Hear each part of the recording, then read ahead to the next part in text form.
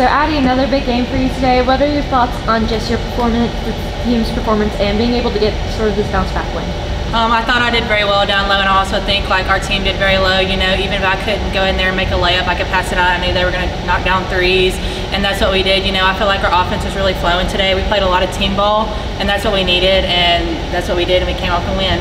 Yeah, it looked like you guys were having a really fun time on the bench. So tell me a little bit about what you were doing, and like what was the locker room like after the game, being able to get that win after losing the streak.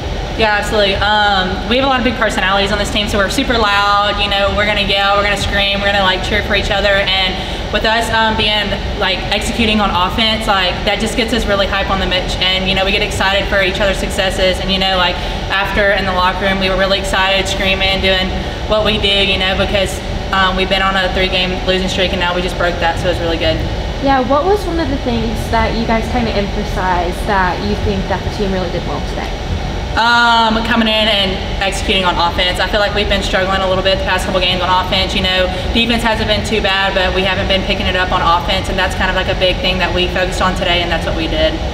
That's all I have, Seth. Yeah, 19 assists on 27 made baskets. It just felt like there was a flow, and there was just times maybe the ball didn't even touch the ground. It just felt like boom, pass, extra pass, extra pass.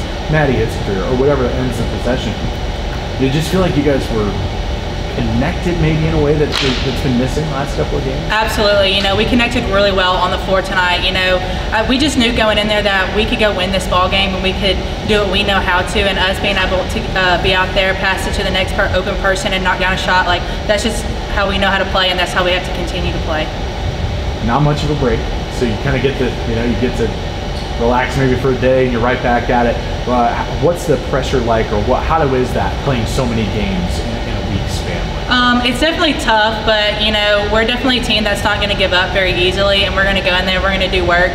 Our bodies might hurt, and we might not want to do it that day, but we know we can go in there and win a ball game, and that's what we know how to do. So, Nice job. Thank you.